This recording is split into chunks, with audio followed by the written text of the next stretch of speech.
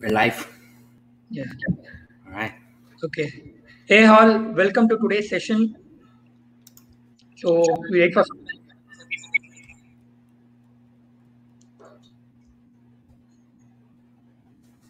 just yeah. Okay. Thanks a lot for everyone for joining and the people who are going to join.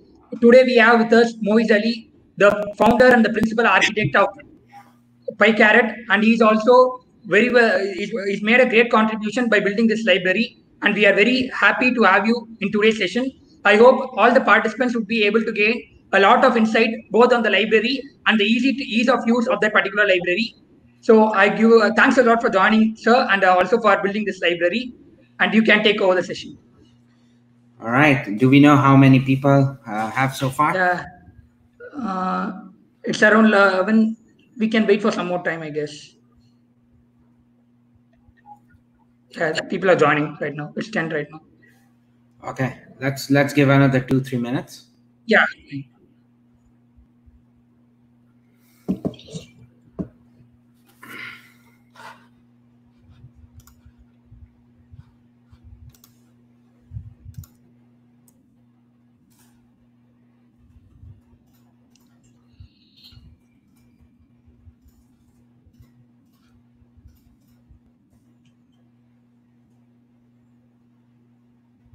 Okay, we have some comments.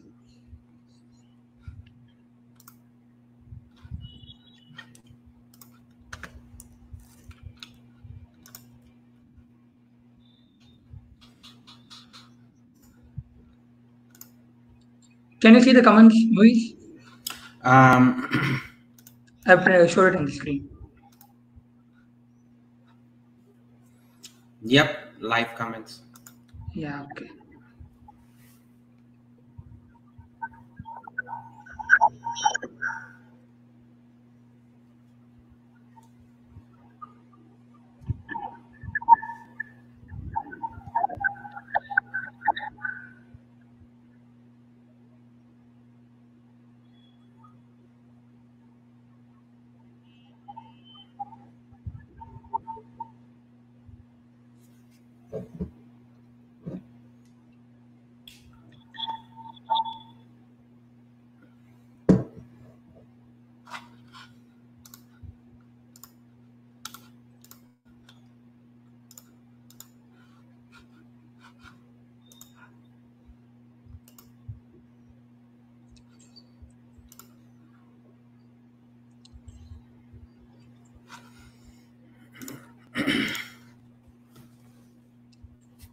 Screen is there.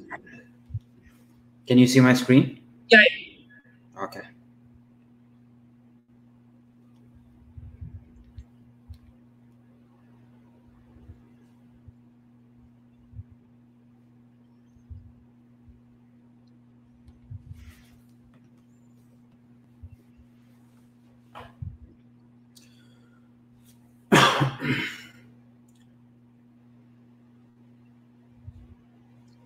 Yeah.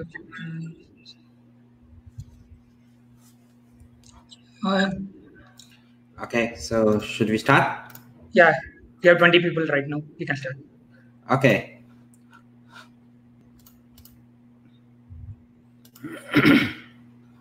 You can see my screen and you can hear me, right? Yeah. Yeah. Yeah, perfect. All right. Hello, everyone. Good evening or morning, depending on where you are from. I'm based in Toronto, so it's a early Saturday morning for me. Thank you for joining today. My name is Moez Ali, and I'm an analytics leader in PwC Canada by day, but I'm a passionate data scientist by night. I am a very active open source contributor. I have contributed in many projects, most recent one being Pycaret. Pycaret is an open source machine learning library, and today's session is about Pycaret. So I'm assuming you either know very little about Pycaret or you have never used Pycaret before. So today's session would be a little bit talking about Pycaret plus a lot of demos and tutorials. All right. I'm by profession, my background, I'm a chartered accountant. I'm a member of CPA CMA Canada and ACMA UK. And I have lived and worked in 4 continents and mostly in analytics and reporting role in public health. These days, I'm in lockdown, based in Toronto, working for PwC. All right. I'm very active on social media. So if you'd like to connect me, follow me, please feel free to follow me on LinkedIn or Twitter. And I'm very active writer as well, so feel free to follow me on Medium for my weekly posts. All right, some important links before we get into this session. So website, GitHub, LinkedIn, YouTube, we have a lot of resources on Pycaret. In today's session in 1 hour, we could only do so much. But if you would like to continue learning about it, feel free to use these channels. There are easy to follow tutorials in video formats or in written formats. So this is a very important slide for you. This presentation and all the demos, notebook, and everything that we're going to use today is uploaded on this GitHub link, github.com/pycaret/TF meetup. So you can clone the repo if you want to get this presentation and everything else that we're going to do today. If you want, please follow #Pycaret on LinkedIn and Twitter to get more updates about Pycaret. All right, and what I'm gonna do is I'm quickly go through these resources in the slide. They're there for you so that when you need it, you can come back and go through them. But I'm not gonna talk about these resources. There are a lot of written articles about deploying or integrating Pycaret with different technologies or different stacks in AWS, Google, or Azure. And I'm just gonna pass through this just so that you know there are a lot of tutorials there. And you can see them at your own time and continue learning more about Pycaret. All right.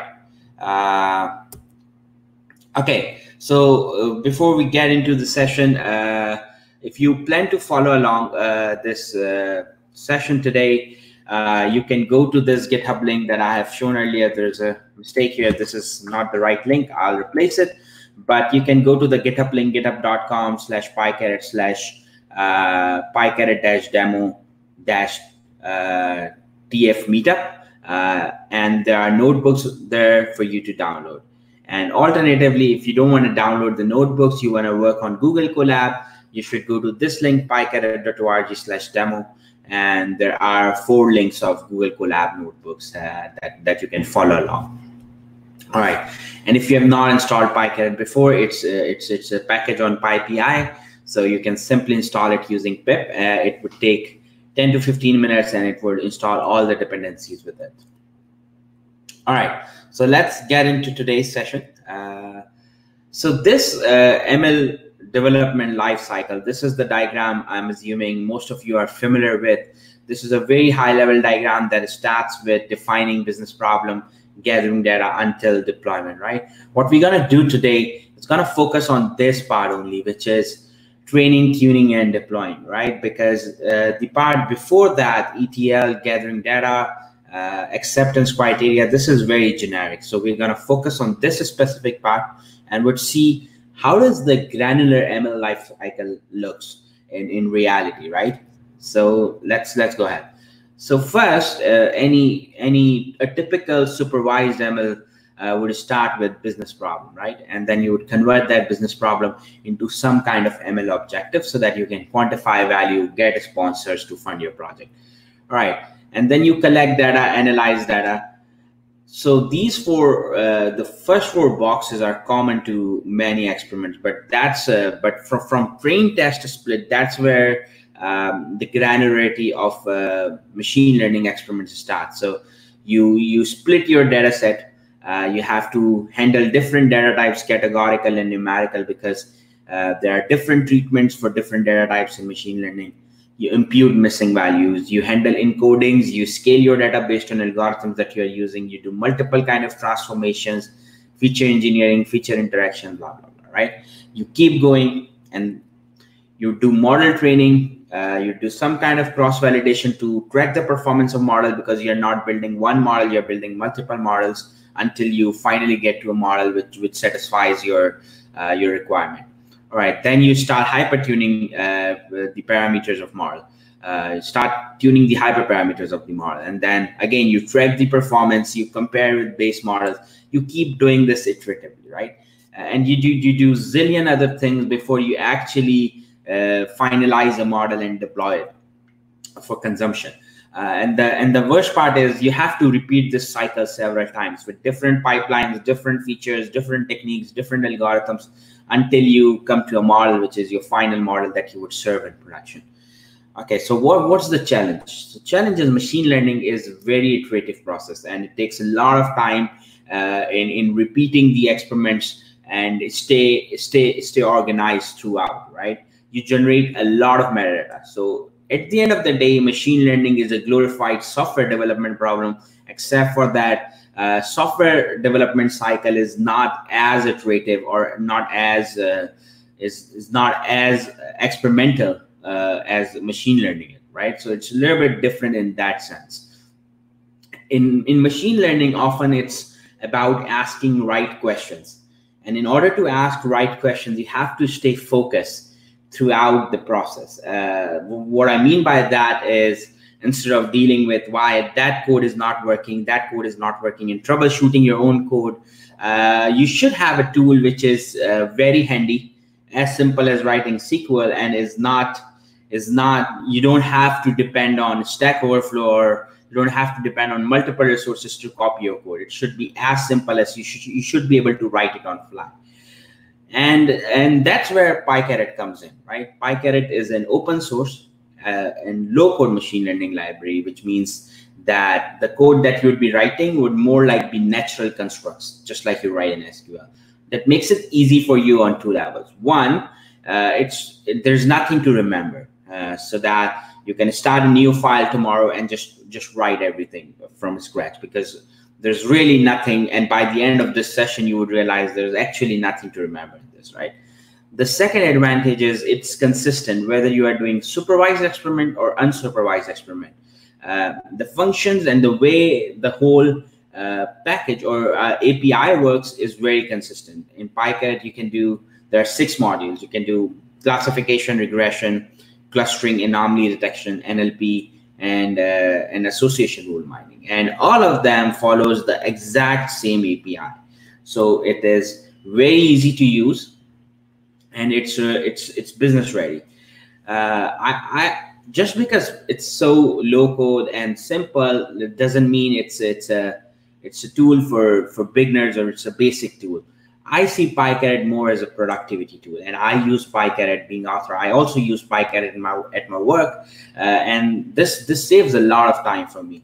And we have done one experiment, and let me show you. So this graph on your left is on your x-axis. These are stages of a typical machine learning experiment. Like, you start with initializing, importing libraries, you do EDA, pre-processing, multiple model building. So x-axis is sequentially arranged with the stages, starting with initializing and ending with model plotting, which is more like analysis. On y-axis, you have numbers, you have number of lines, you have lines of code written. These 2 lines, blue line represent our base library, which is scikit-learn in this case, and red line represents Pycaret. And what this graph is showing, as you progress through your experiment, you finish a very simple experiment writing about 170 lines of code in scikit-learn, as opposed to 23 lines only in Pycaret, right? So that's a huge time saving. A similar graph, except for that on your y-axis, it's not lines of code. It's basically the percentage taken by Pycaret, and on your x-axis, they're units. So they are tasks arranged in the increasing order of difficulty. And unit 5 is the most difficult, where we had asked 10 data scientists to ensemble the models, hypertune the models, and compare the models, blah, blah, blah, right? And you can see in unit 5 setting, Pycaret only takes 8% of the time that you would otherwise take in other libraries. So it's quite a productivity tool. And you can inject it in part of your existing workflow. That's the beauty. So there's no learning curve or new changes or architect changes you have to make. You can inject it in your ETL pipeline. You can inject it in any BI client tool like Power BI or Tableau or ClickSense for that matter. Or even you can just take Pycaret code, which is essentially like 2-3 words. You can inject it in your SQL server. So it's well integrated with the entire ecosystem. Okay, some facts about it. It started 1 year ago, almost in the summer of 2019, completely written in Python. Future versions may have thin wrappers for other languages, but there's nothing at the moment. It took 1 year to complete, self-funded so far, and supported by a team of brilliant people here in Canada and worldwide. So, and if you would like to contribute, we are obviously open source, dependent on community contribution. Please feel free to reach out using this link, pycaret.org/contribute. If you can code, that's good. If you cannot, we still need a lot of help with documentation, content development, website upgrades. So feel free to contribute. Okay, who should use Pycaret? That's that's when we build this package, that was our ideal audience in our mind. But after the first release, the kind of feedback that we have got, we have seen interest from not only from students but also from very experienced data scientists who want to use Pycaret on command line or in any non-notebook environment. So initially, Pycaret 1.0 was optimized for notebook, which means Jupyter Notebook, Jupyter Lab, Google Colab, or anything, any notebook environment that supports HTML, right? Because Pycaret uses HTML. But after all the feedback that we have got after that, the next release of Pycaret, which is 2.0, it's expected in a couple of weeks.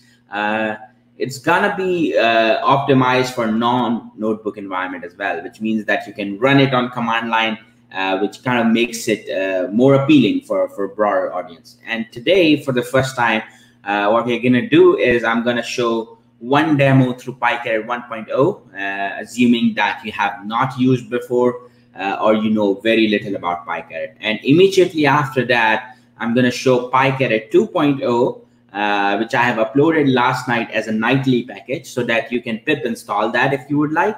Obviously, it's not production ready. It's an unstable release, so make sure you don't use it in your pipelines yet. But you can use it, whatever you would see today. You can try, you can experiment with it, and if you want to be early adopter and give your feedback, feel free to do that. All right, I've already talked about that, so let's get into the demo. Again, this link is not right. It should be pycaret-demo-tf meetup. So if you want to follow along, clone that repository. There are 4 IPYNB files, so 4 notebooks that you can follow along. If you are using Mac, you might have problem installing LightGBM, which is Microsoft's open source framework implementation of gradient boosting machines. You'll have to build it from source, and if you don't know how to do it, pycaret.org/install. That's where we have talked about if you're a Mac user and having difficulties. Feel free to follow that instructions. If you still have problem, the best way to report or get an answer is logging an issue on GitHub so that other people from community can also help. I'm mostly overwhelmed on my LinkedIn with the messages regarding Pycaret, so you might not get a very quick response on LinkedIn. If you're facing issue, make sure if you're facing issue, the best way or the right way to do it is you log in GitHub issue so that it helps others. All right, I'm gonna give 1 minute here for people who wanna follow along, can see these links. And right after that, we get into demo.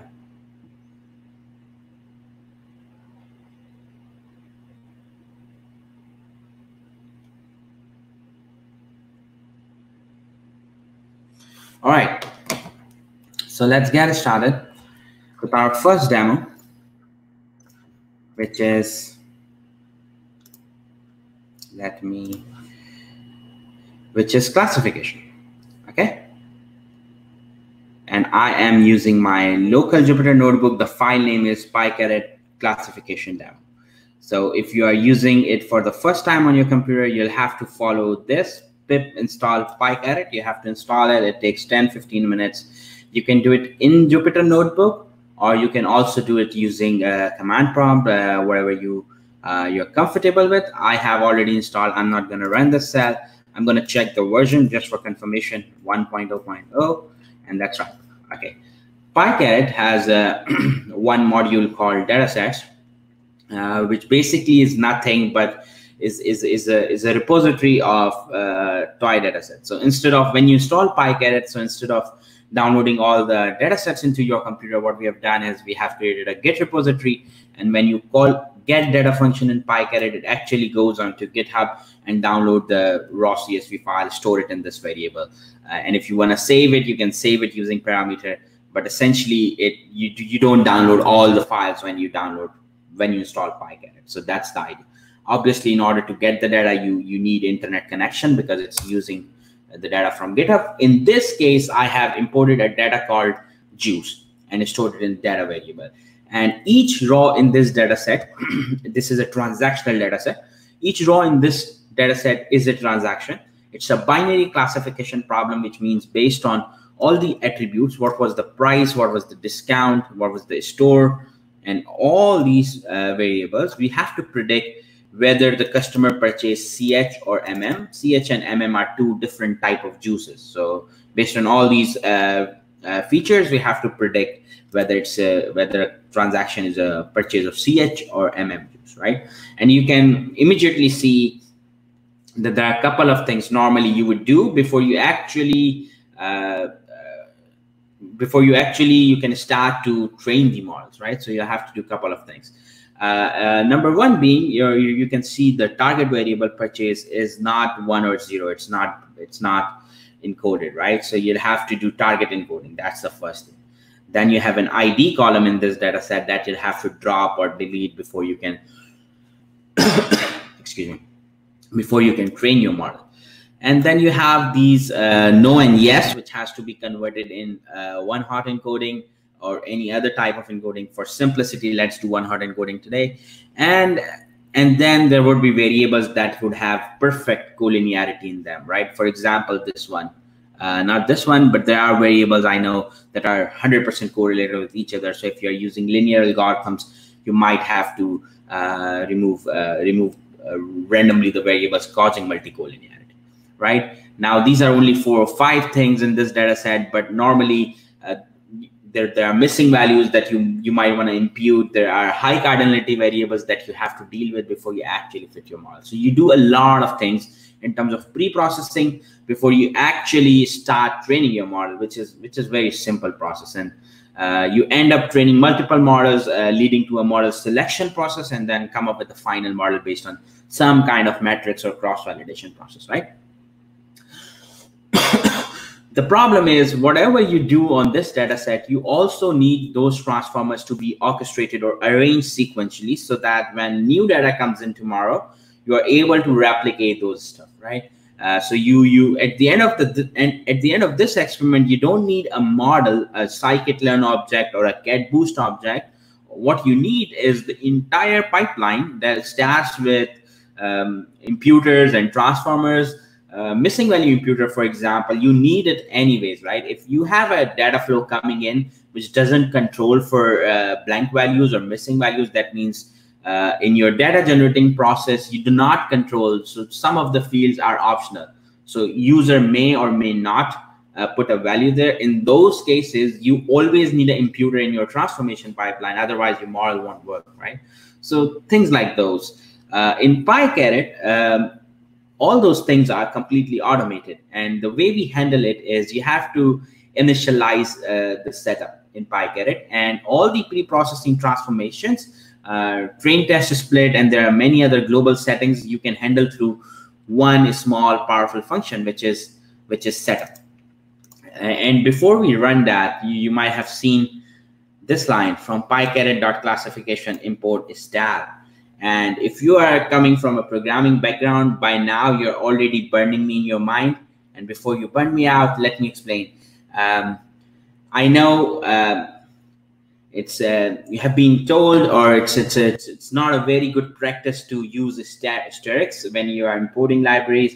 But the idea behind Pycaret is a little bit different. What we want you to do is have all the functions that are 10, 12, 13 functions which are correlated with each other or which are talking to each other. What we want you to do is have access to all of them when you are performing experiment in notebook, right? So there's nothing wrong with that. Now, the reason we say we should not do that is so that we can trace back if something fails in production. So what I'm saying is when you are doing your experiment, in-person experiment in notebook, there's nothing wrong with doing that. When you move this code in production, and I'll show you the script today, how would you write this in production? When you are moving it into production, then you can point out to the exact functions, right? So I don't know if you would agree with me, but there's nothing wrong if you are doing an active experimentation. There's nothing wrong importing all the functions, just like you would do in fast AI if you have used fast AI. Okay, so let's initialize, and to initialize setup, I'm gonna pass my data, which is stored in variable data, and then just tell the target, which is purchase. Session ID is like a seed. It would take this number 786 and it would distribute this number into all the functions that you would use. And in normal experiment, you have about more than 100 functions which use random distribution, right? So the reason you do that is so that it's reproducible. Okay, let me go ahead and run this. What it would do, the first thing it would do is it would go back into the data set and infer the data types based on some rules and print the data types for you. So if you don't agree with any of the data type, you can enter quit and exit, and then there is a way to programmatically override or define the data types. But in this example, let's assume everything is all the inferred data types are correct. Let's assume that, right? You can also see it has detected ID column. What it means is that you don't need to remove it. Pycaret will not remove it from the data set because you might need it back. What we would do is we would hide this column and training the models, right? Same goes for if there is a date in your data set, you don't need to do anything. Pycaret would detect the date with a very high probability, and then it would drop the date, but extract the features out from the date for model, right? So that's all automatic. At this point, I'm gonna say everything is okay. I'm gonna press enter, and it would print this grid for me, which is basically an information grid. It's like a configuration file for your experiment, which says a lot of things. For example, label encoding. CH becomes 0, MM becomes 1. This was your shape of original data. There was no missing value, 13 numeric features, 5 categorical features, blah, blah, blah. Right? You can do bunch of pre-processing transformations. So for example, you can scale your data, you can do nonlinear transformations, you can do PCA here, you can combine rare levels, you can do numeric binning using a Sturge rule, you can remove outliers, you can create clusters, multi-collinearity. This is feature engineering, feature selection. I encourage you to explore that on your own time, and the way you explore that is if you type setup 2 times question mark, you'd open a documentation which basically explains each of the parameter and how you can use it, right? So really powerful. Okay, so once we have initialized the setup, well, the recommended first step in Pycaret is you start by comparing all the models. Okay, and to do that, the function is compare_models. As soon as you run that, what it is doing is it is based on the transform data set. It is fitting all the models available in model library using 10-fold cross validation. And the metrics you see here, accuracy, AUC, recall, precision, F1 kappa, is based on 10-fold cross validation on what data set? So when you initialize the setup, we originally had 1070 samples. The first screen test split when you initialize setup would split it by default into 70 and 30, right? And you can change that percentage in setup. But for now, our train set is 748, and 322 samples are kept totally outside of Pycaret, so that there's no leakage or anything like that, right? And anything that you perform today in Pycaret would basically be a k-fold cross-validation results on the training set. So all these models here, they are basically 10-fold model fitting, and the metrics are based on 10-fold cross validation on 748 samples, right? And you can change the fold and other parameters by using fold parameter in compare models, right? So if you would do fold is equal to 5, it would train models using 5-fold cross validation, and these metrics would basically be average of 5-fold cross validation. In this case, it's average of 10, right? Okay. So in Pycaret 1.0, you can run compare models, but you don't get anything back, right? It's just a reference grid for you. There's no object, there is no variable here. What we would do is we would eyeball, okay, logistic regression, LDA, and ridge. These are my top 3 models. What I can do is using create model, I can create a model. And what it means is it trains the model, right? And if I do this, create model LR means logistic regression and classification. And here's the entire grid of models and their IDs. So if you were to train a logistic regression, LR, if you were to train decision tree, DT, and you will notice that the mean result of this create model function is same as what you have seen here. So 8995 is this number, 8995, right? So the idea is you run compare models, eyeball your top models, and you continue do whatever you want. You can tune your top performing candidates or models, or you can ensemble them, you can blend them, you can stack them, whatever you want, right? So that's the idea. So you realize that even though there is a degree of automation involved in it, you still need a person sitting in front to do in-person modeling, because it's not automatically connecting the dots. Okay, just like you can create the model using create model, you can tune the model using tune model, right? Very simple. What it would do is it would do a random grid search over a predefined tuning space in Pycaret 2.0. Based on a lot of feedback that we have received, we have provided the ability to define your own tuning grid as well.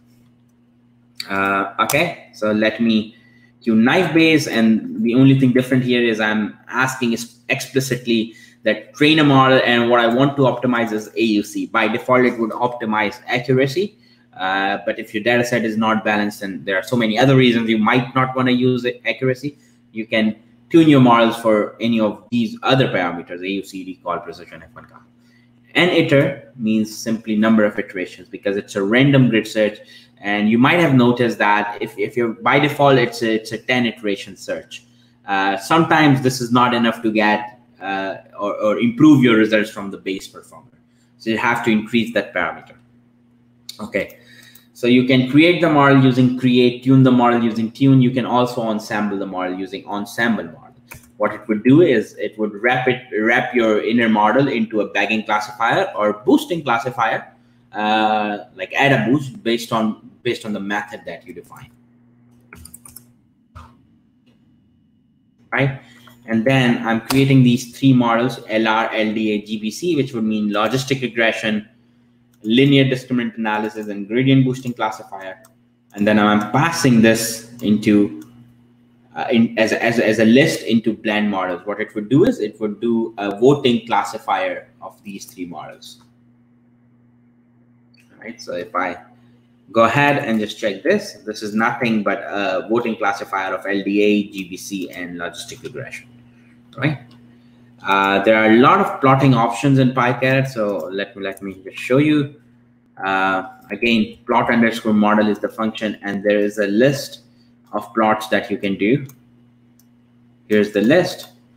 Again, you can check the documentation. Let me just quickly run it for you, and you would realize that this is more like you would create multiple, you would train multiple models, and you would quickly see their plots, do your analysis. So very quick or rapid prototyping, I would say, right? And if without Pycaret, I mean, it would take you a lot of time, a loss of focus, and multiple line of code, and then not just code. You'd have to like keep troubleshooting that or manage that code, right?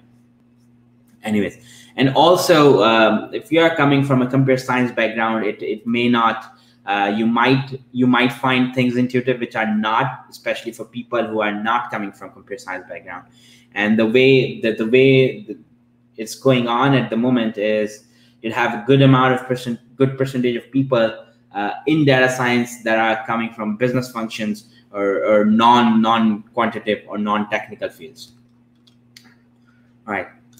So you also have this nice little widget here. If you don't want to just even type this command, what you can do is just pass your model in evaluate, and you would get this widget, and you can just play around it and get multiple plots. There's also a Shapley value implementation, which is basically the model explanation, and there's a very nice package in Python called SHAP. So we have implemented SHAP in Pycaret as well. So you can directly do a reason code of your trained model, or even check the model agnostic using plot like this. Okay. All right. So what I would do now, normally I would show you the same thing in regression, but what I would do now is I would show you regression experiment, an example using Pycaret 2.0, and I will point out the differences to you. All right. Okay. So first thing, obviously, if you notice, I'm using a different environment here, Pycaret-nightly-env. If you don't know how to do that, you should go to pycaret.org/install, and there are instructions on how to create a conda environment and link it with Jupyter Notebook. I'm using a separate environment, obviously, because I don't want Pycaret 1.0 to conflict with it. So if you are using Pycaret 1.0 already, make sure you create an environment before you install Nightly. And once you have an environment, you can install Pycaret-nightly. As the name tells you, it's a nightly refresh package. Whatever we are doing, it's uploaded every night. So even if you're using it, make sure you update it every day. One more time, it's not a stable version yet, so be mindful of that. Okay. So I'm using Pycaret nightly. I'm loading the data set. So same thing, but this time it's a regression. It's a regression data set, Boston, where each row is an instance of a house, I think, and then MED value, which is a median value. That's your target variable, right? And it's a continuous value. That's why it's regression. Okay. So one thing that I'm doing differently here, if you compare this from classification experiment in 1.0, is one thing, obviously, I'm importing regression instead of classification. But these are some extra variables. Logging is equal to true. Experiment name is equal to Boston TF meter, right? Let me just do it. TF meter 2. And I'll show you, instead of telling you what it would do, I'll show you what it would do. Right, let me just run it.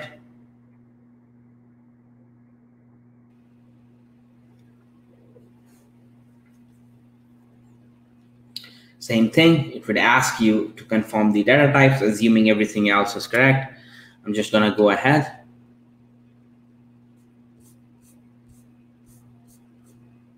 All right.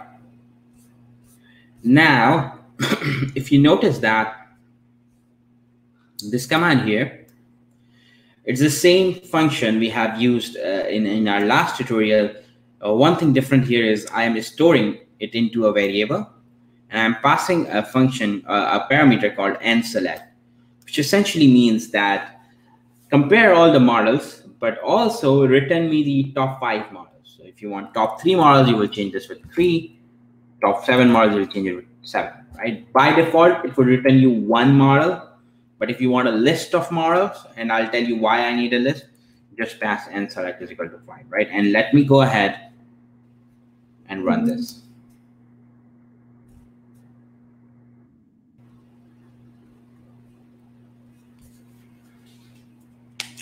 One thing, while this is running, one thing that's really powerful in Pycaret 2.0 is 2.0 is built with an idea of converting your notebook or your any ID environment into a blank canvas for you, which means that as you are performing your experiment, in Pycaret 2.0, we are generating a blueprint. So that means whatever you are doing, we have a blueprint of that, and we are logging that blueprint. And it would help you in many ways, which we'll not discuss today. But one of the immensely powerful thing about 2.0 is it's modular automation. That means that you can connect the dots, and by far you have seen in 1.0 in-person modeling, which means that you have to be there in person to select the models or be part of model selection process.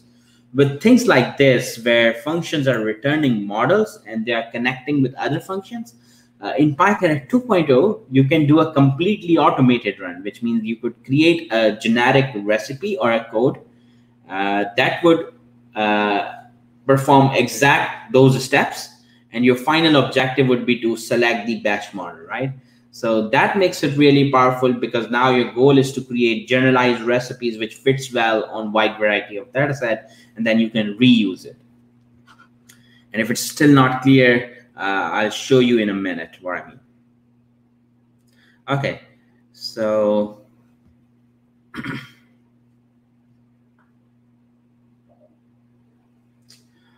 okay, while GetBoost is completing, one other thing in Pycaret 2.0 is you know how you pass those IDs in create model. Create model string LR, which means train a logistic or linear regression.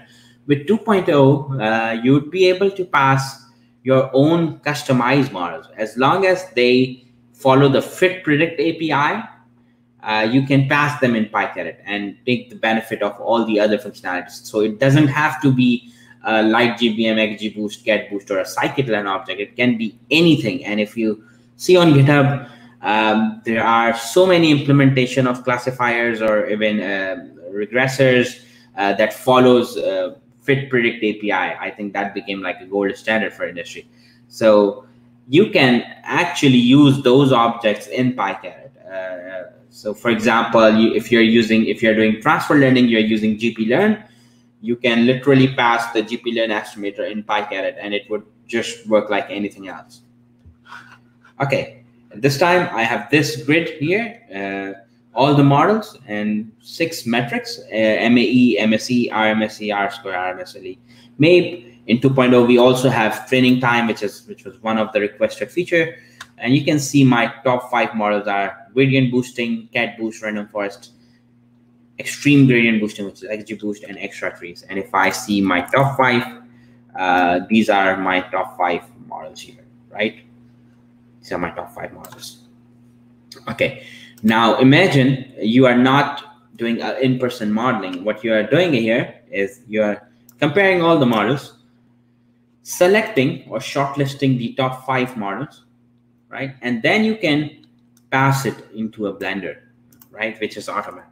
So next time, if instead of these 5 models, there are some other 5 models that are top 5, you are still kind of reproducing the experiment without hard coding the models, right? You can do this with blending. You can do this with stacking. Let's give it a minute. So my best R-square so far is 0.86 based on 10.4. And Blender is basically a voting regressor, which kind of combines the prediction of my 5 models that I've passed into blend models.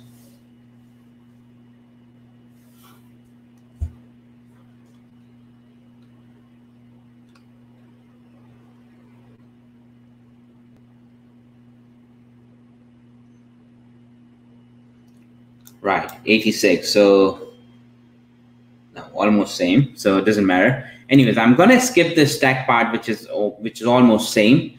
One big thing in Pycaret 2.0 is remember this parameter here: logging is equal to true, experiment name, meetup2, right? What this is doing is this is behind the scene.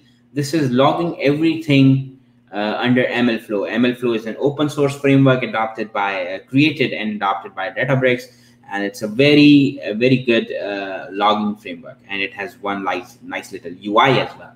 So whatever we have done in this experiment, whatever, what we can do at the end of our notebook is type this MLflow UI, right? And as soon as we do that, it would start a server on my local host, right? And which you can see using localhost 5000. And this is the server, right? And this is nice little UI. And this is our folder, Boston TF Meetup 2. And if you can still see, look at this. So each row here is a model that we have trained. And then you have all the metrics that you have seen in that in here. So all these metrics here, and then you have a bunch of other things, right? And let's just see one of the model. Let's see light GBM. You have all the parameters of light GBM: class weight, column sample, max depth, learning rate, estimators, and then you have metrics, and then you have few other things that when you would see the documentation, you would understand why these things are there, but they're really useful. They're really meaningful. So for example, you have things like size of the model in KBs, right? And the training time, because these things are part of your decision to finalize the model.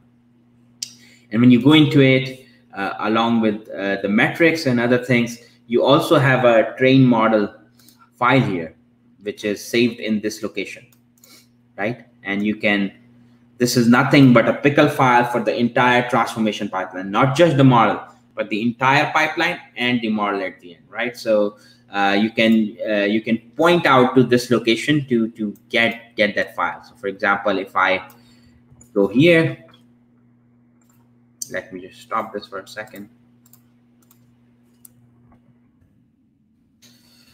And if I do this, load model,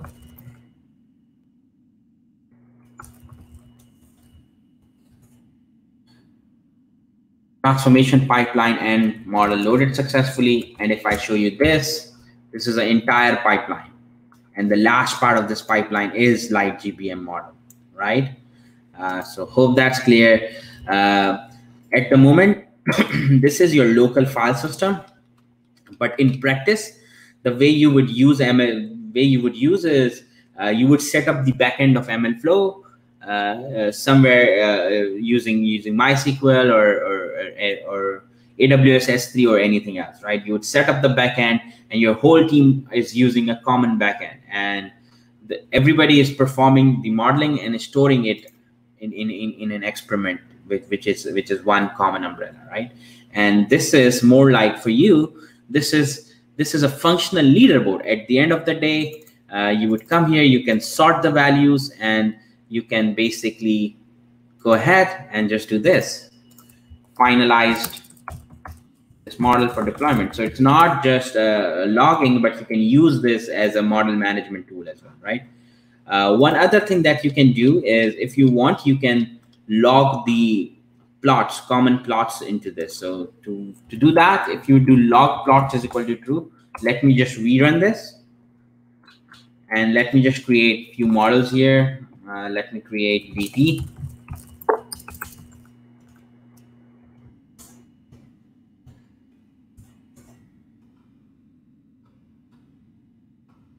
Right, and now if I go back here and refresh it, you have a decision tree with all the parameters, all the metrics, but this time you also have train model, but you also have that result grid printed.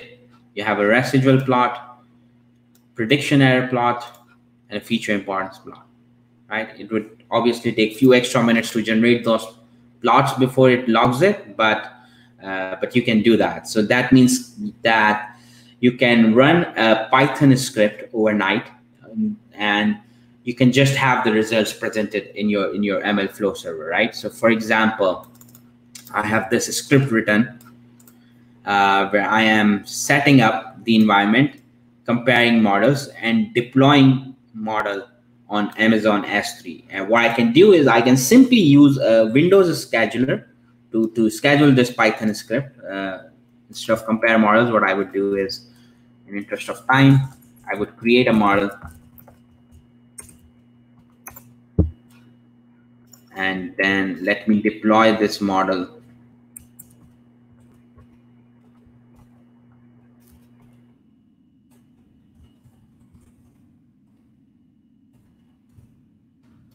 Right, so let me now go to my command prompt, activate my Lighty environment, and go through. This is where my app.py is. What I can do is I can do this, run my Python file through command line.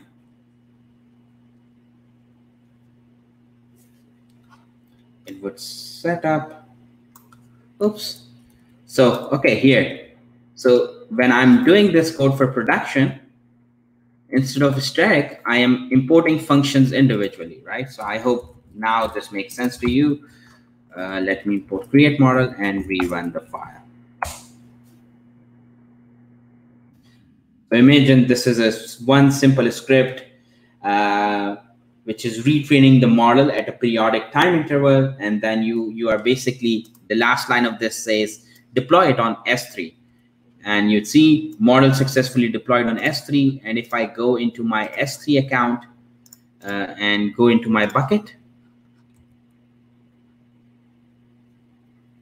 there you go, tfdemo.pkl. It's a pipeline.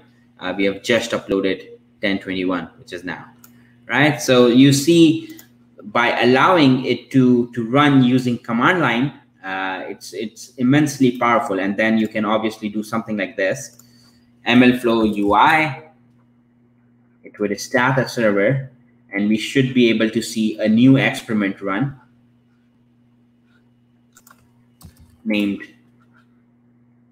juice script 1, which is this. So we have initialized the setup, and then we have created a logistic regression model, which is this, right? All right. The last thing about it before we move into Q&A is you can compare the models. So remember I mentioned that Pycaret 2.0 would convert your notebook or your ID into a blank canvas, and then you can write code like this. For example, for I in NP range 0.1 to 1 with the incremental of 0.01, create light GBM model, learning rate is equal to I. So basically I am using a normal Python code. I am writing my search space. For simplicity, I'm doing a NP range, but obviously in practice, you would define or design your own gradient or own function that would pass those ranges, right? But well, the point here is you can do something like this, run it under a loop, and then I'm not going to do it now because it would obviously take a few minutes, but I've already done it. So what it would do is it would create, so here I'm creating light GBM models with the increment of 0.01 in learning rate. That means I'm creating 100 light GBM models with a different learning rate parameters. And if you see here, this is that experiment, all the light GBMs. What you can do here, very powerful, select those light GBMs, compare, and then you can, on your x-axis, you can plot, let's plot learning rate. On my y-axis, let's plot R-square, right? You can see as the learning rate increases, R-square decreases, or you could compare it with any other metric, for example, right? So very powerful. MLflow itself has some great functionalities.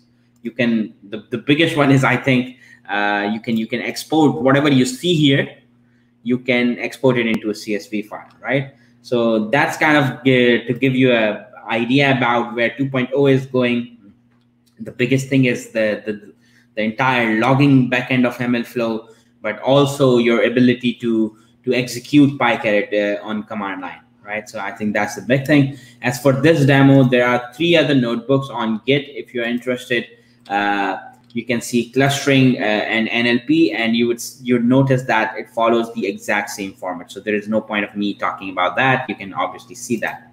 All right, now I realize we are left with only 6 minutes, so we can move ahead and take questions. It was an amazing session, Moez. It was. I guess Pycaret is the only library that we need to almost do everything, whatever we want, and the integration of ML flow is truly amazing. I guess the participants would have learned a lot, and thanks a lot for sharing. So, can we take the questions? Sure. So let me go into live comments and read the questions. Okay. Good evening. Good evening. We are very much excited. How Pycaret is different from other libraries. So if by other libraries, if you mean like scikit-learn in Python, it's or LightGBM or XGBoost, what Pycaret is trying to do is trying to combine all of them under one hood, similar to Max Kuhn's Caret in R. So that's our inspiration. The other big difference in Pycaret is it's a very low code library. So if you would work at it, you would realize that the way you type your code in Pycaret is more of a R style than your OOP programming in Python. So excited. Thank you, Yasser. Thank you, Adola, for joining. Sorry if I'm not pronouncing your name right. I'm happy. Could you please share the link to us? Sure. So let me, I don't know if I can type it here, but I'll post it on my LinkedIn, the GitHub repo. Do we get participation certificate? I'll leave that for, please share the materials. Does Pycaret support time series? Yeah, so we actually have a time series module coming up in a 2.x release somewhere, not in the immediate one, but it's already on the way. Somebody from community had generously written a Pycaret API consistent time series module. So I hope you guys will like that. Is this a recorded session? Yeah, recording would be provided. Thanks to provided material. Does Pycaret support AutoML, or how is it different from AutoML? Yeah, so good question, Vivek. So in AutoML, generally, every kind of AutoML is doing one thing. It's running a bunch of models and selecting the best model. Now, it could be brute forcing. It could be running multiple models without any search space and just return you the best model, just like you putting all the models in a loop, right? That's the same thing. Some AutoML like Google, they are using reinforcement learning to define their search space. So that's the idea of AutoML. Pycaret would allow you to design your own AutoML by writing recipes. So the code we have seen, compare models and then blending the top 5 models, that's your one recipe, right? And then selecting certain pre-processing options, for example, feature interaction with a polynomial degree of 4. You could code that in setup, and that would become your one recipe. And then you can have multiple recipes. You can combine them together, and you'd obviously sort your ML flow UI, and you would see the best model on the top, right? You can do that programmatically as well, but I think that's the idea. The primary difference is when you're using AutoML, you are basically not exposed to their blueprints or recipes. You might get blueprints after the fact, right? But you don't have ability to control the recipes of AutoML. Here in Pycaret, you would do that. Surya, any special function for image-based data science? No, Surya, sorry. Arun, sounds very similar to Caret package in R. Arun, yeah, that's the idea. The original inspiration was from Max Kuhn's work in R, which is phenomenal. And I myself, coming from R background, so you might be able to guess now why this is more like R kind of typing than Python. Raja, any insights on special data models? Nope, Raja. No, sorry, Raja. But happy if you'd like to work on this and would want to include that in future versions. Thank you, Vinod. All right. Can we type a GitHub repo link here?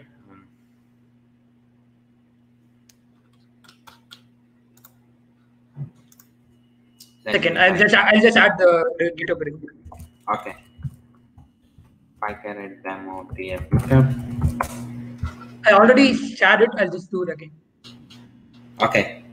Perfect. So I think. Yeah, we have just a few more questions if you have the time. Sure. Yeah. Okay. So Pycaret. Okay. A few questions. Pycaret uses many underlying library behind the scene. So is there any overhead or is it seamless? It's not a big consideration. Sorry. What's again? Am I audible? Okay. Pycaret uses many underlying libraries. Is there a big overhead while using Pycaret, or is it very small thing that we need not worry about? So, so that's a very good point coming from a production point of view. What we are planning for future, you're right. When you install Pycaret, you install a lot of dependencies with Pycaret, like scikit-learn, cat-boost, and you would also install packages like PyOD, so for outlier detection, right? The point is, if you don't want to use them, why should you install them, right? Because it kind of increase the overhead. For future, where we are going with this is kind of create a modular installation. So when you're working on your computer, the chances are like you're not spinning a machine every hour, right? So you don't have to reinstall the package. So it's a one-time installation, takes 10-15 minutes, you do your work. The problem comes in production, especially when you are deploying it using cluster or Kubernetes, where you have to manage it on the fly. So for future, we are thinking about modular installation. That means if you are deploying it, you can get a very slim version of Pycaret. Okay, that's great. So that's the idea.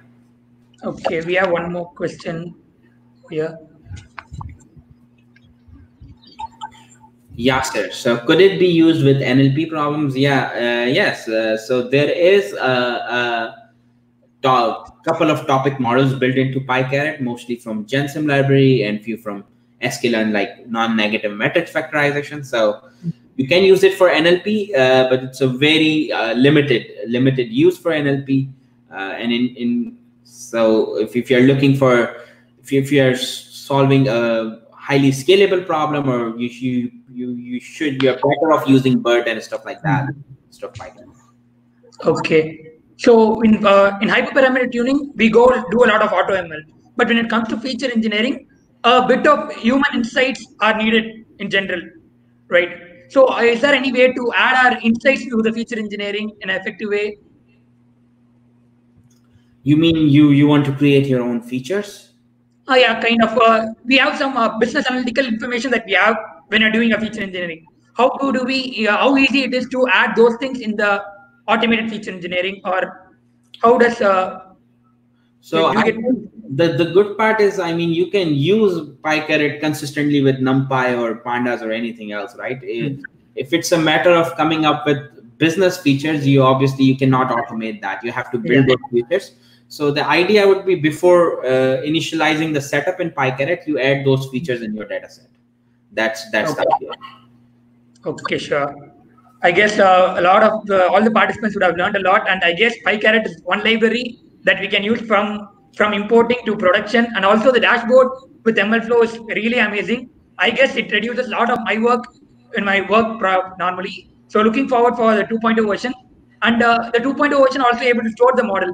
So I guess it would be more helpful also. So thanks a lot for all the time you spent in the session, also for the library that you have built. Looking forward for the library.